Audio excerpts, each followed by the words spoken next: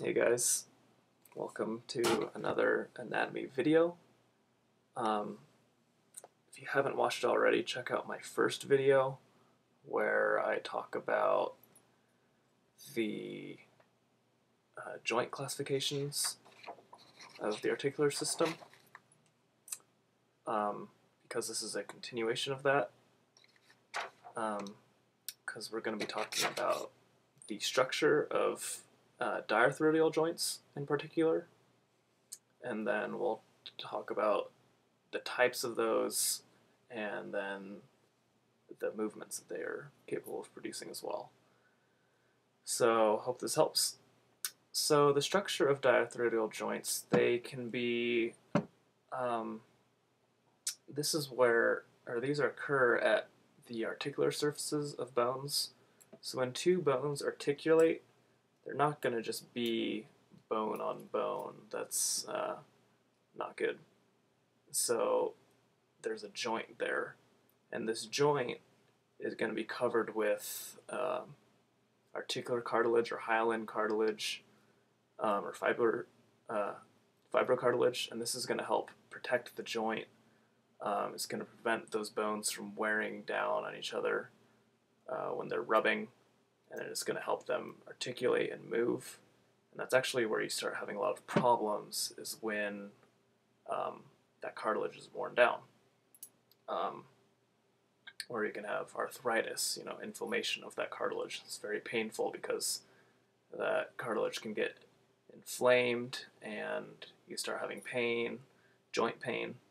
So this is very important because your bodies are made to move, and you can only move if your bones are articulating well and functioning the way they should be.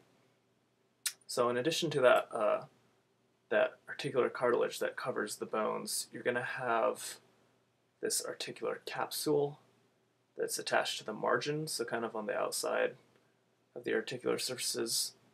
And you'll also have this synovial membrane, which will line the inner surface of the capsule, and that's what's going to secrete synovial fluid, which is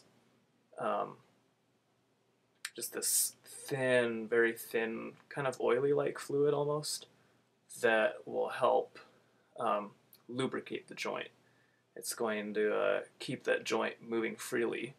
It's kind of like when you put WD-40 on an axle, like at a foosball table, so that it rotates better without squeaking. That's kind of what the synovial membrane, or the synovial fluid, will do from the synovial membrane. It keeps the joint articulating smoothly so that the bones move better. There are also articular discs that can be present when there are surfaces that are dissimilar. So often you talk about how the joints can be like convex on concave or concave on convex. Well, when the surfaces are like dissimilar like that, these articular discs can just aid in the bones moving better.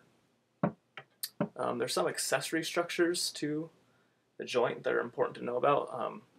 You have ligaments, and those are just big parallel bands of elastic or fibrous collagenous fibers. Often they're said to connect bone to bone, and that's the big thing that people know about. It's like, okay, ligaments connect bone to bone, tendons do muscle to bone. For my anatomy class, we have to also know that ligaments are very important in maintaining the integrity of the joint within its normal range of motion.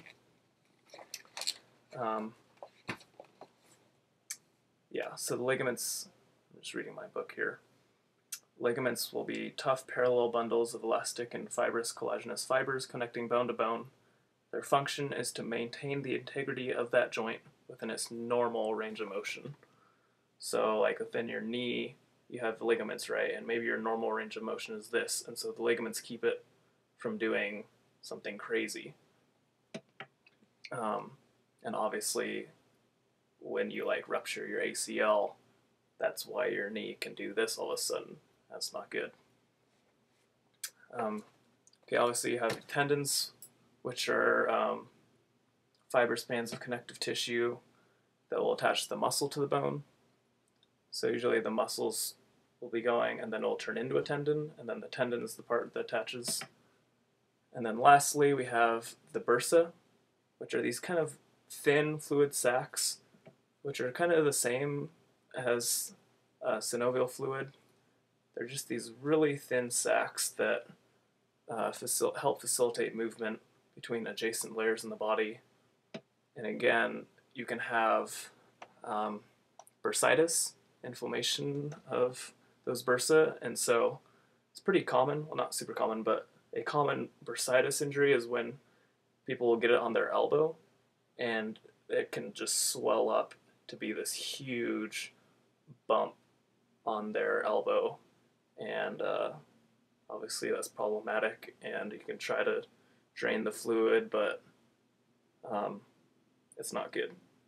And so that's when it can get irritated and inflamed, and it'll produce more fluid than it should. So that's not good.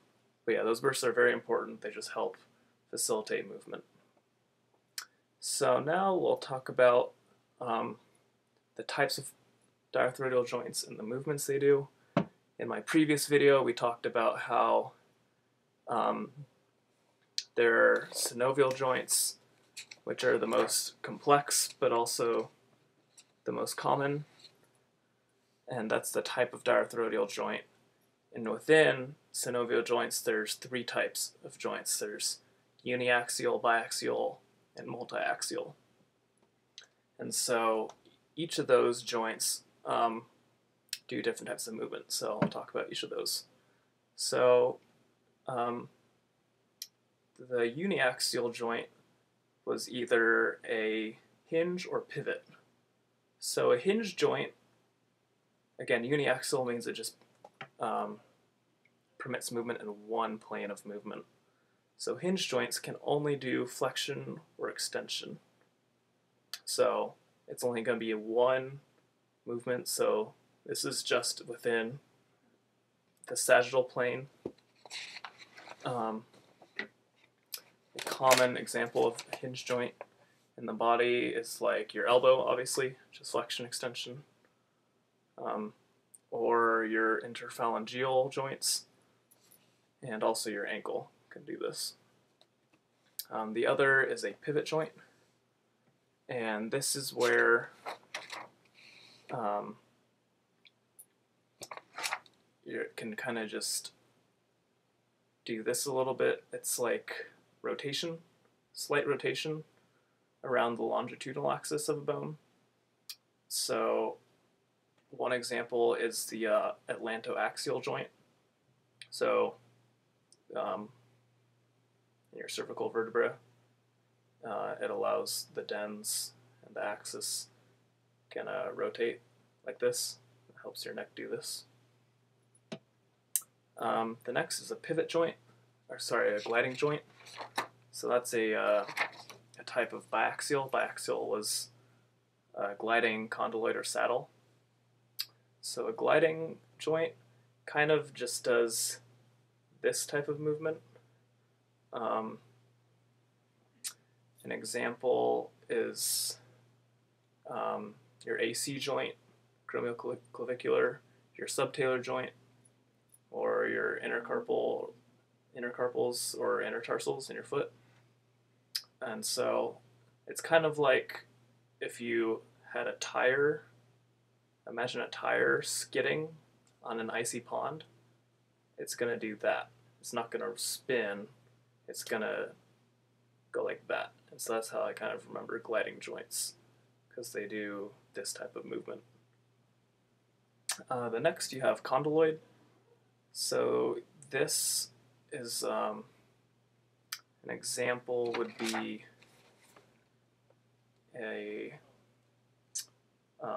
your wrist. So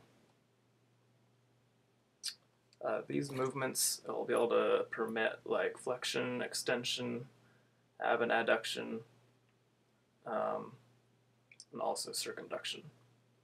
So it's pretty cool. Your wrist can do a lot. Um, the next is a saddle joint. So that's kind of like, think of a saddle and it's going in here. And an example of this is your first carpometacarpal, it's your thumb. And so that's going to be able to do flexion and extension, ab and adduction, opposition. That's what makes this different than apes, as well as circumduction. So the first carpometacarpal is different than the rest, the four fingers. So that's pretty cool. And lastly, we have ball and socket joints. There's only two of these in the body, your shoulder and your hip. So your head of your femur into acetabulum. And so these can do basically every movement. And the thing with these joints is as you increase mobility, you sacrifice stability. So that's why it's pretty common to get shoulder injuries of some type, because it's so mobile. It's a trade-off. It's an inverse relationship. So the more mobile it is, the less stable it is. So like joints that are super stable are the ones that don't move a lot, like your teeth. So, and again, the movements that can occur here are everything. So flexion, extension, ab and adduction, and then horizontal and ab and adduction, internal rotation, external rotation, and circumduction. So these can do everything. So it's pretty cool. So I hope this video helped clear up some of the movements that diarthrodial joints can do. And if you haven't watched part 1, where I talk about the joint classifications, feel free to check it out. And thanks for watching.